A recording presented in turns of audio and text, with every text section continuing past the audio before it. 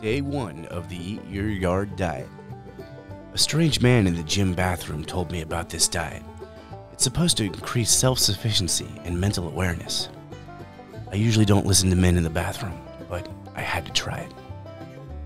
Meditation was in order.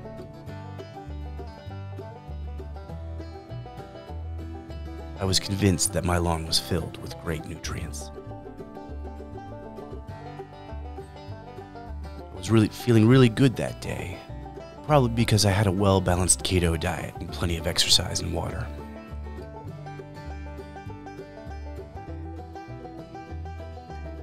Luckily, finding water in the yard wasn't hard to do. If it's good enough for the crows, it's good enough for me. Nothing like some morning yoga. The only problem is, I don't know how to grow anything.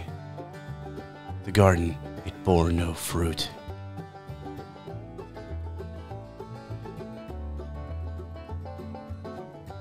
On day 2, things started looking grim. I was very hungry. My darkest moment came when the neighborhood cat wandered into the yard. All I could see was little dancing rotisserie chickens. I wondered how delicious it might be. I wondered how long it could sustain me. So tempting.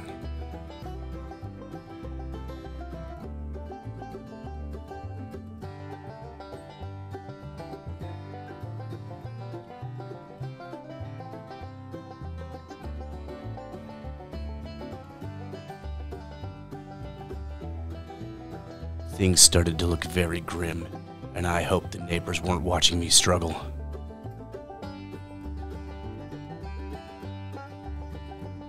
More meditation was in order. I thought I could clear my mind and come up with a solid plan. That's when I remembered. Life-giving grass. It's green, full of nutrients. It must be food. This will keep me alive.